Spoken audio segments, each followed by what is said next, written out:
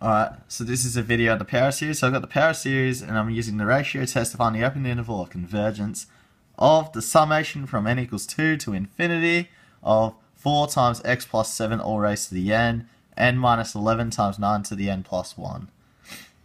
What do I do? Well, let's do it. So I say that the limit as n approaches infinity of the absolute value of a sub n plus 1 over a sub n, which is just equal to the limit as n approaches infinity, or tends to infinity, whatever, of a sub n plus 1. So if you recall in the last video, wherever I see an n, I just chuck on an n plus 1. Well, just chuck on a plus 1.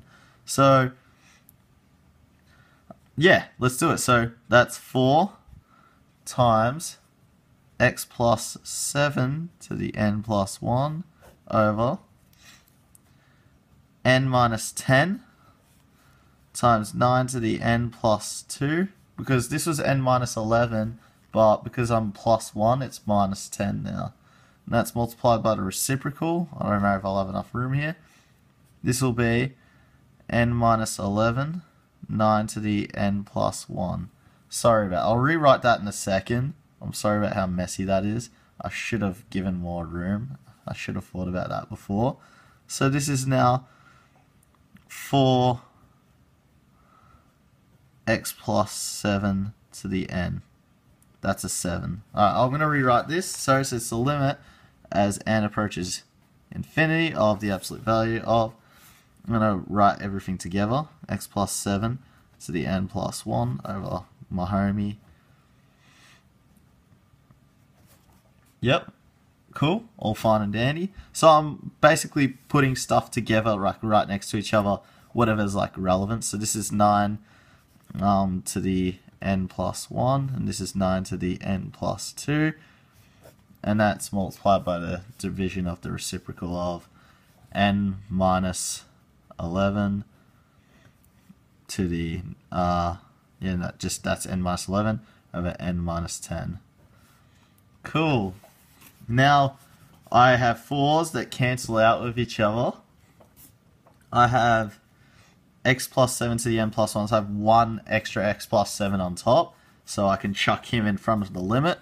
And I have an extra 9 on the bottom because there's a plus 2 here. This is plus 1, so this 9 was cancelled, and I'll just be left with 9 to the power of 1 on the bottom.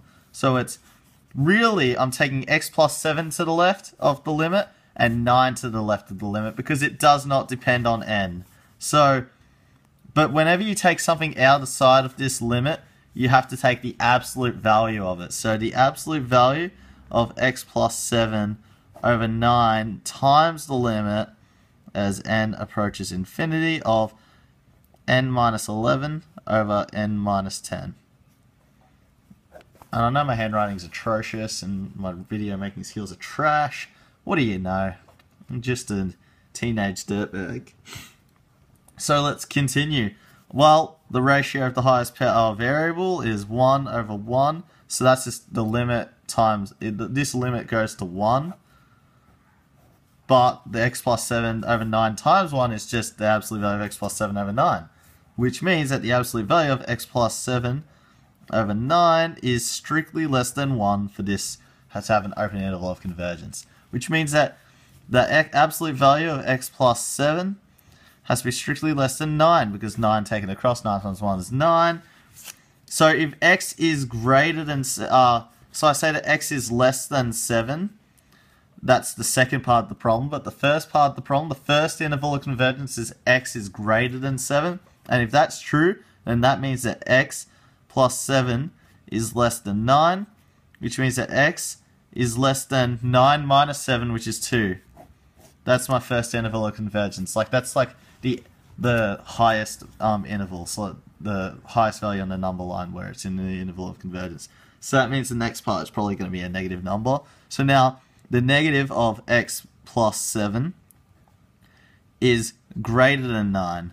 So basically what's going to happen here, so like I'm going to have negative x minus 7 is greater than 9. That means negative x is greater than Man, 9 plus 7, 9 plus 9, 18, 17, 16. I cannot do math. That's embarrassing. So that means that x is greater than 16. Minus 16, obviously. That was so embarrassing. So you know how I said it was going to be a negative number? Turns out I was right. So that means that the lower limit of the interval of convergence is negative 16. So negative 16 is less than x is less than 2. That's my open interval of convergence. And what that says is that this value of x the series will converge if the value of x is between negative 16 strictly and strictly less than 2. So it has to be strictly greater than negative 16, strictly less than 2. That's why it's an open interval of convergence. And that, my friends, is the end of the problem. Cheers for watching the video. Yeah, my next few videos will be on Maclaurin series and other kind of stuff. You know, just series stuff that no one really cares about. Peace, dudes, toodles, catch. Yeah, okay. Maybe that video, the video hasn't ended the way I wish it did.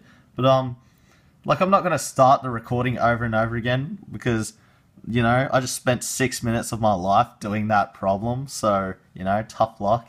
You know, I don't have an outro like every other YouTuber. So, I'm going to start being more silly in my videos because otherwise I'm just like every other math YouTuber. I'm like, yeah, this is how you do it. Because, you know, these numbers are like, these guys are the real deal. Like, I love them. Like, how cool is that? This is a cool problem, dude. Anyway, see ya.